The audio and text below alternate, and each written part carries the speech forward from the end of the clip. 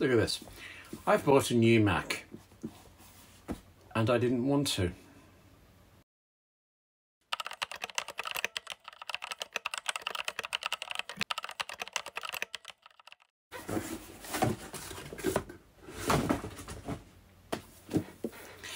Got to tell you this.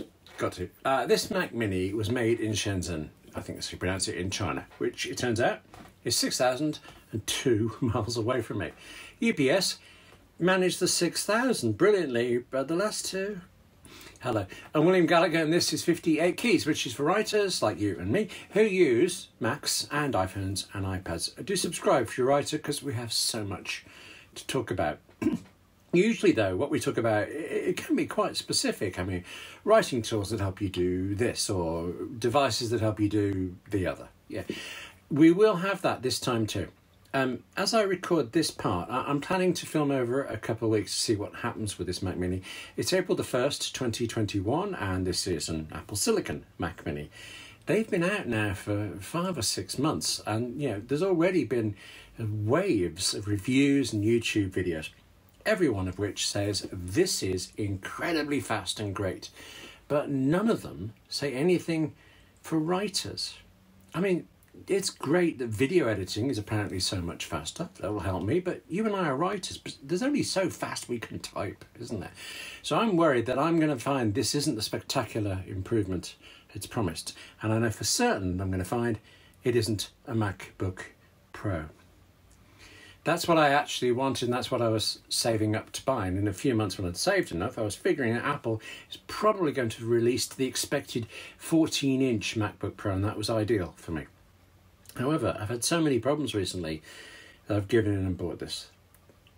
I'm not expecting to play violin music. In fact, I've just bought myself a new Mac, but it was a big deal for me. It's a big concern because I've been here before. In 2015, I did not want to buy an iPhone 6. I had no interest in it. I had certainly no money to just casually throw away at something when I already had an iPhone 5 that I adored. But then that iPhone 5 broke. I mean, out of warranty, really rare. It just weeks of failures, and then driving to a meeting, it died completely, irrevocably. I had to guess the rest of the route to that meeting. I also had to have a phone. So instead of getting to pick carefully and enjoy debating any issues or something, I left the meeting, went to an Apple store, asked what the cheapest iPhone was. That'll do, thank you very much. Can I pay on installments? That's nice. Bought the iPhone 6, headed straight back out to the next meeting, and practically resented that phone for the next several years. I should say that I am still using it. This microphone here, it's usually plugged into that same iPhone 6 in my pocket or somewhere. But compare that to my current phone, the iPhone 12 Pro. Much more expensive, actually, but I enjoyed picking the right one. And now I adore it far more than even that iPhone 5. I hold my iPhone 12 Pro for the sake of holding it. It's like a talisman as much as a phone. And now there's this. A Mac Mini that I'm sure is great, but that I didn't want to buy. And I said I've been having problems. The core of it is that really I've been overstressing my old Mac Mini, and the core of that is because at the end of 2018, when I bought that one, I got it wrong. So it's very late 2018. My then 6-year-old iMac is dying. My entire livelihood depends on a Mac. And, as well as the dying one, there's a new one out, the 2018 Mac Mini. I bought it and it is great. I am not knocking Mac Minis as a species, if you like. But what I got wrong was I bought the cheapest version. That meant the least amount of RAM and the smallest storage capacity that was available at the time. In about the last 6 months or so, that RAM part has been biting me.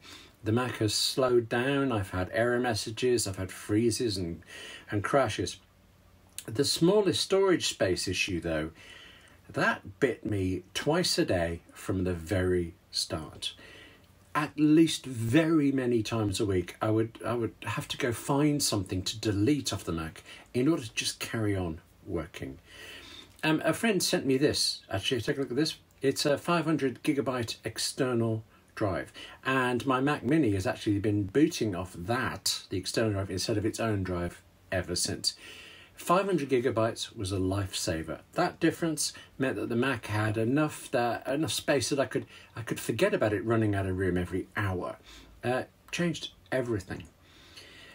It's still not enough for doing lots of video editing. Hence, every backup drive I've ever had is plugged into this thing, and also this it tends to run a bit hot. I should say I name my drives, my disks, after places in New York. Drives need names. We're not like PC owners with Z drives or something. You need to be able to tell them apart. I like New York a lot. It works for me. So this external drive shows up on my Mac as Strawberry Fields.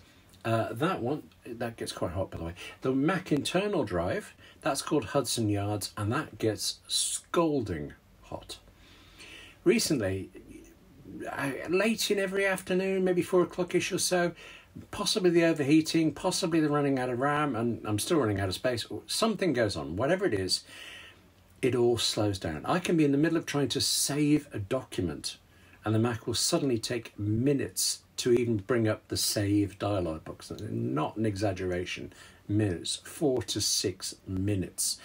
Fantastically frustrating. You try to leave that app and go to another app, for example, to tell an editor that there's a bit of a delay, and that just locks up too. If there's a Zoom call going on or videos, they are stuttering and they are dying, and the Mac is crashing and rebooting.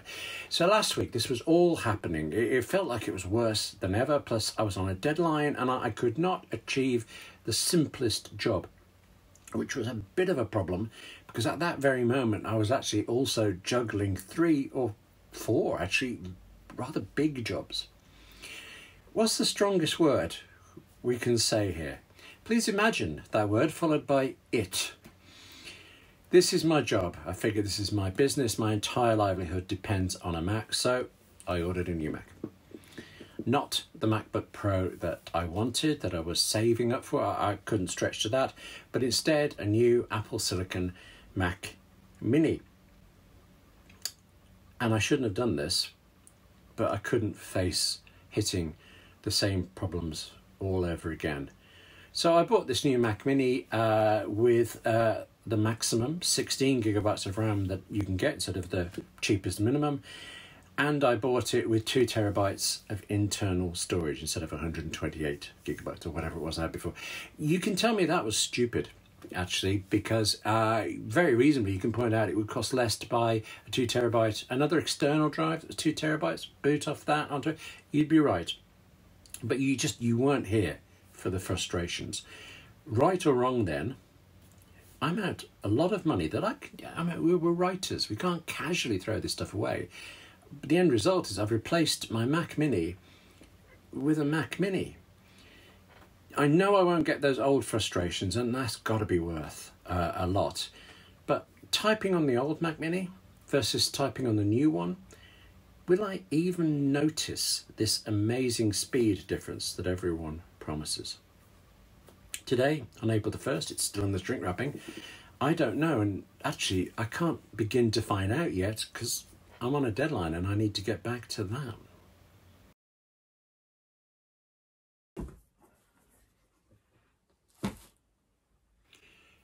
That was horrible. No, stop. Look, this is just you and me talking here. I am not going to make you one of those YouTube videos that says, don't buy a Mac until you've seen this, or one of those, I'm seeing a lot of these, my biggest regret in buying the new Mac Mini, where after half an hour of talking, it turns out that what they regret is the colour or something. What you just saw, the despair, the word horrendous, and quite clearly hours spent doing it all, that was real. That was true. Moving to the new Mac was awful because of one thing. Whenever you get a new Mac, you can set it up as being completely new and just install the apps you use as you need them, as you get to them. Or you can use what Apple calls Migration Assistant, a utility that moves all your apps and documents and settings from the old Mac over to the new one. I will never use Migration Assistant again. That was what was horrendous. For some reason, just getting the new and the old Macs to recognise that the other existed was murderous. It was like using a PC. You go through countless steps and it doesn't work. So you go through them again and again, and suddenly, for no clear reason, it does work, and somehow we're supposed to feel grateful. Then actually it takes hours. When it finally works, it takes hours to transfer the apps, the documents, the settings. But fortunately, it was 1 in the morning, maybe 2, when it finally started working. So I could just go to bed and sleeplessly wonder if it was all doing it and would be ready for me in the morning. Actually around 5 a.m. I peaked and it was working. So if you and I were talking today about this migration assistance system, then, well, this would no longer be a family show. And I would be vowing that neither of us would use this thing again. But instead, it's about Apple Silicon for writers. And wait, hang on, it's 8 a.m. just after. On April 15th, 2021, and my summary is, thank God I bought Apple Silicon. It does make a difference to your typing speed. It really does. It's subtle. In fact, I'll show you how subtle a difference it is, but it feels so enormously better, faster. Here's writing on the Mac Mini. On the left, my old Intel Mac Mini, and on the right, my new Apple Silicon one. Actually, I think you can see right away that I'm writing faster on the new one, but let's go in close up. Let's see more. Now, that's the new Apple Silicon Mac Mini on the top, the old Intel one on the bottom. And here's the thing I do a lot. I need to make some text into a link in this article, so I've already copied the link. Now, I cut the text, type a trigger phrase, and wallop, it's all done. I don't know about you, but I can't really see a difference between the two Macs on that. But you don't know about me. I can feel the difference. People keep telling me before I bought this that Apple Silicon Macs feel snappy, and they're right. They're so right, though, that I think it's more than that. Apple Silicon Macs are frisky. How's this for an accidental example? To show you that typing, I've set to record the screen. So on the old Intel Mac that I was writing in Drafts 5, plus I was using a screen recorder called ScreenFlow to capture the screen. I think at the same time there was also Safari was open, Slack, 1Password, OmniFocus, it's always OmniFocus is open. The calendar, fantastic. Our text is maybe a couple or two more, I can't remember. But what I can remember is that I let it record the screen as I wrote for as long as I could bear. Then I switched off ScreenFlow after a few minutes. The Mac was getting a wee bit stressed with all this going on, so removing one app that was doing a lot of work, that was essential, that made a difference. Plus, ScreenFlow records in its own video format, whatever that is, and I needed that screen recording in a form that I could show you. That means exporting, and that's actually a slow job. I'm not knocking ScreenFlow, just it has to do a lot in order to export a long video, and I could not afford the time then for it to do that and slow down the Mac while I was on a writing deadline. So I did not export the screen recording then. I left it there until the end of the day, the end of all of that day's deadlines, and then I set it going while I walked away and ate. Compare that to doing exactly the same thing on the new Apple Silicon Mac. In fact, actually slightly more. I know I had more apps open, but yeah, broadly the same thing. There was none of this recording for as long as I could bear, not this time. Instead, I forgot the Mac was doing this. I forgot for an hour and a half. And then I did have ScreenFlow export the footage while I carried on to that day's deadlines because I could. Because I could set that running and forget about it, completely forget about it until I needed the footage. You forget what it's doing because you don't have to remember, you don't have to think about it. What you do think about is your writing. During that 90 minutes, I was completely focused on the writing, and it was as if there was nothing else going on in the world or on my new Mac. When I needs reference something, those links I needed. It's not like I was suddenly having to break concentration and wait to get the link from Safari. It's just, oh, need a link, done. Got it. Over there, straight back, done. Actually, I said I wasn't going to talk about video editing, that this is all about Apple Silicon for writers, and it is, but you do let me say this, because it's just amazing. There's this thing, doesn't matter what it is, a certain thing I do in Final Cut Pro when I'm preparing to talk to you. It takes a couple of minutes. Yeah, I mean, nothing worth speaking of, just a couple of minutes. And then I get on with something else, scratch my nose, whatever. On Apple Silicon, it did this thing before I could sit back in my chair. And there was a 58 keys a couple of weeks ago with 5 tips for pages, and That was the first one that I did entirely on a new Mac. It was exhausting because for the first time ever, I could not keep up with my Mac. Okay, if you want to talk about problems with Apple Silicon, well then this is the worst. Entire mugs of tea have gone cold because I'd reach out and oh, it's done it. Yeah, okay, yeah, I've done it. There is also, in serial seriousness, I have a large monitor. Out of the box, this new iMac Mini wouldn't fully use it. I mean, it worked, full screen, but at a low resolution, so everything was big. I had to buy a new cable, a display port to USB-C one, and that cost me £20 or about $30. Also, even with this new cable, the Mac doesn't see the monitor in the morning. I have to pull the cable out, put it back in again. I don't know why, and it is a pain. But actually I had something very similar with the old Mac. So, speaking of plugging things in and out, there is a general criticism that Apple Silicon Mac Minis have too few ports on the back, and yep, that is true. I agree with that. I have been swapping things in and out and losing track, really. Like, so, why isn't my Zoom coming? Oh yeah, okay, yeah, stuff. Next, software. I did have to buy some. I paid about £30, I think it was, something like $40, to upgrade ScreenFlow, that screen recording thing, to work at all on the new Mac.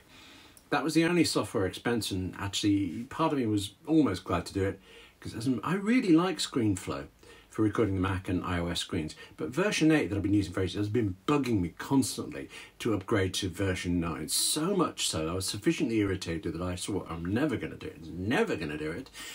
And then the new Mac comes along and needs it, so yeah, all right.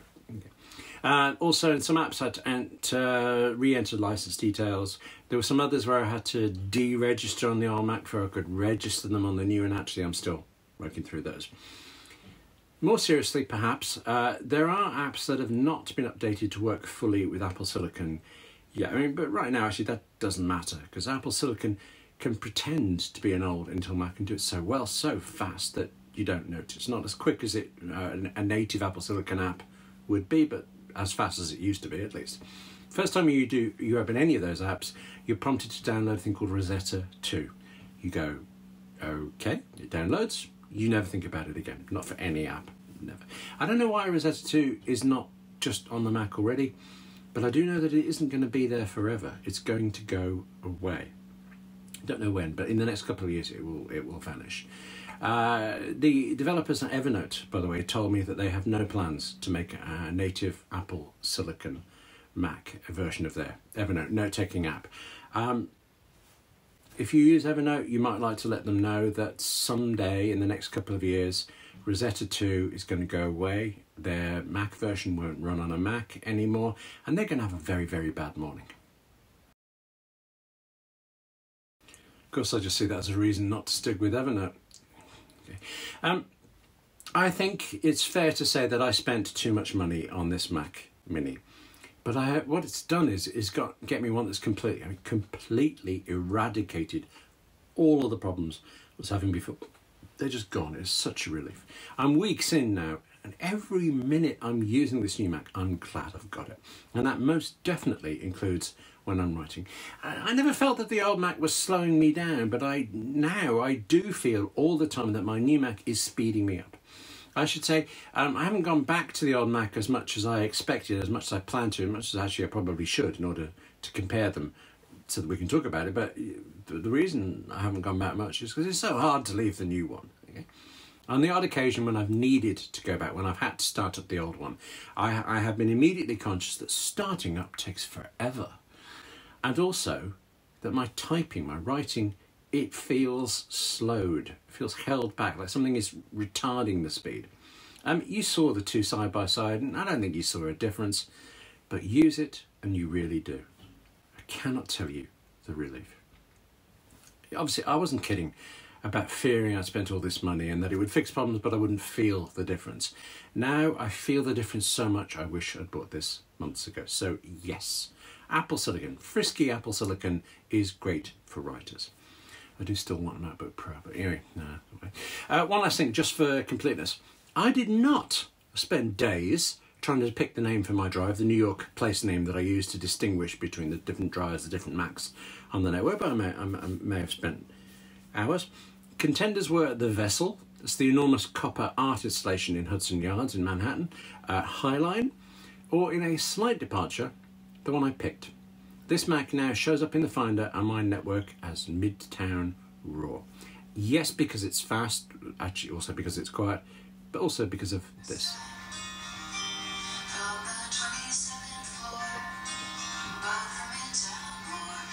Suzanne Vega with New York is a Woman. It did take a day, by the way, before I noticed that my Mac had auto-corrected Midtown Raw into Midtown Road. Anyway, thanks for watching this edition of 50 Gigs. I feel like we've lived through this transfer together. Do subscribe if you're a writer who uses Macs, iPhones and iPads, but more importantly, yeah, take care of yourself, eh? And I'll see you soon.